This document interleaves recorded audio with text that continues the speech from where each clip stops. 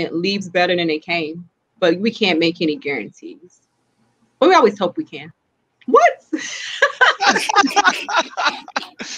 Yo. God.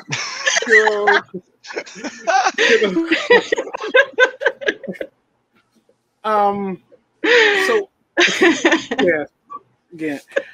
So what are some of the when people see like the neck adjustments and that they can hold up a lot of people from going to a chiropractor because they think, oh, she's gonna break my neck, you know, when I get my neck adjustment. Like, what are some other like stigmas or whatever that you've heard about not wanting to go see a chiropractor that you can kind of clear up? Okay. Yeah, I'm glad you brought up the neck adjustments. They feel great. They feel amazing. And I know that they look scary, but I will share when I get adjusted, I tighten up when the same person, the same two people basically adjust me all the time. And every time their hands are on my neck, I'm like fighting it. So they got to go fast. But it's only natural for your body to want to defend itself. It's totally natural. So it's up to the doctor to distract you and just do it. And you're done. But it doesn't hurt. It feels really good. So yeah, that's one of the misconceptions, that chiropractic is painful or that we can break your neck, we could break your back. We can't break your back. We can't fracture a bone. Nobody, I guess Arnold Schwarzenegger, somebody super strong, if they intentionally want to break your back, somebody like somebody who's trained to hurt can do that, but we aren't trained to do that.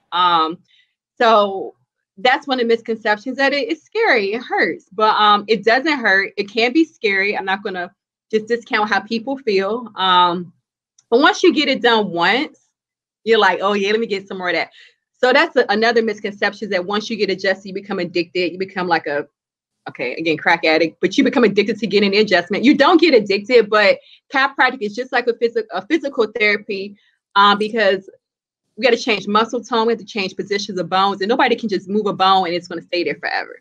So you do have to maintain and keep getting things adjusted until it becomes more stable. Another misconception is that we aren't doctors. We are. Preach. Yeah, we had to take 4 national board exams, plus PT. School sucked. I would never do it again. So I got student loans and malpractice insurance and a lot of insurance to prove that I'm a doctor. Okay, I hear you. Okay, he did a different kind of breaking.